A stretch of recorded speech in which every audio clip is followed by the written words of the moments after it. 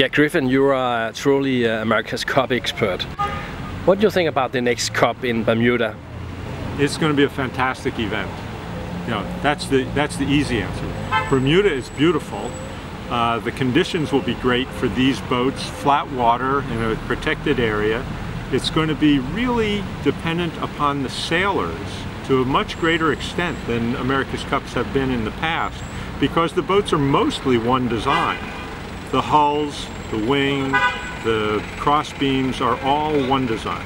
So the only thing that the things that the engineers and designers are working on are the hydrofoils and rudders and the control systems for everything, and a little bit of aerodynamic fairing. But the control systems are going to be really huge, and for the sailors to learn how to sail the boats will be really important, because they're going to be very complex systems.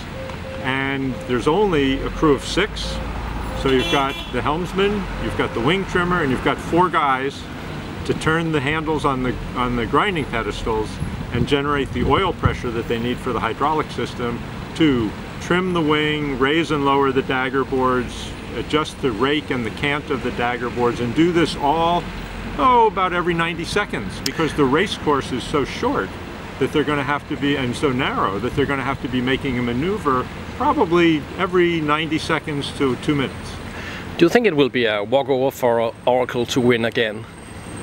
Well, first of all, it wasn't a walkover the last time, because they were down 1-8, and it was a major comeback. Now, after race 12, from the race 13 onwards, Oracle never lost another race. So the second half was a walkover for Oracle. But no, I don't think it'll be a walkover, because I think that there's going to be so much opportunity. Frankly, if you make any mistake and you drop down off of the foils, if the other boat manages to stay up on the foils, they're going to immediately get a couple hundred meters gain on you. So I think it's going to be really dependent upon the sailors, and I think that with the one design nature of this, it's going to be very, very difficult for the design teams to give the sailors an unfair advantage by having a much faster boat. This time the event will only go over 5 weeks. Why that? You know, look at the Olympics, look at the World Cup. These events don't stretch on for months. Now, if you can talk about having a regular season, like in, say, any of the football leagues, the Bundesliga in Germany or the Serie A in Italy, you know, it goes on for a whole season. But that's not what we're talking about here. We're talking about an event that starts in the middle of May, towards the end of May 2017, with the round robins of what used to be called the Louis Vuitton Cup, with the big change of this time the Defender will be sailing in the round robin.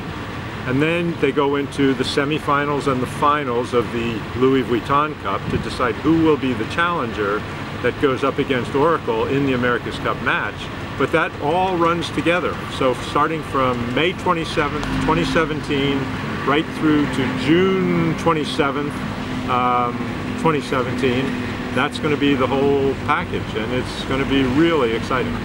And you have some newsletter from your Cup experience, is that right? Yeah, my website is eksplaining.com, and I publish a newsletter that really explains a lot of the details, both about how the boats are working, what the teams are doing to get ready for the next America's Cup, but I also explain things like the schedule. People don't really understand the schedule. Right now we're in the America's Cup World Series. That series goes on over 2 years, 2015 and 2016. It's sailed in one design boats, strict one design AC45F, F for foiling. And at the end of the 2 years, the scores will be totaled up for all the regattas over that time.